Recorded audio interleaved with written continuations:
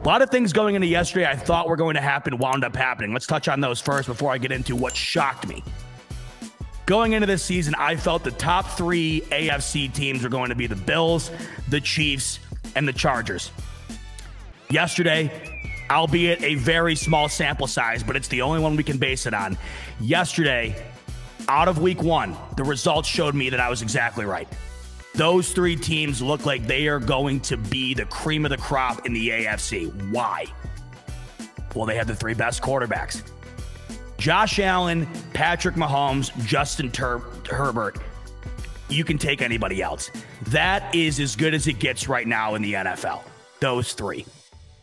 And they're all similar in a variety of different ways. They can all throw the ball 100 miles an hour. They can all throw the ball 200 yards. They are all mobile. They can all read the field very well. They're great leaders.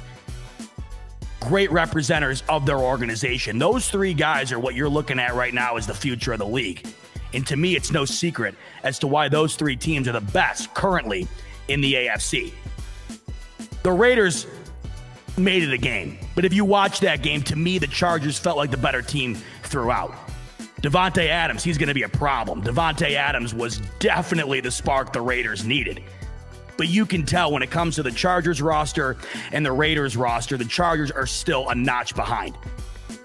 The Chargers, to me, are still a notch behind the Chiefs and the Bills, but to me, they're right there. They're 3rd. And I would be stunned if the LA Chargers do not make the playoffs this year. If they don't, Brandon Staley's going to be working at a Burger King somewhere. It would be inexcusable for the LA Chargers to not make the playoffs this year. This team is damn good.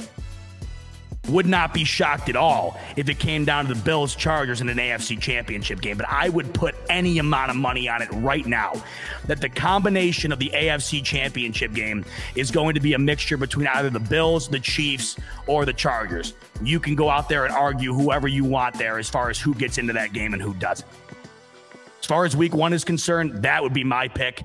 And hell, going into the season, that was my pick. All 3 of those teams looked extraordinary.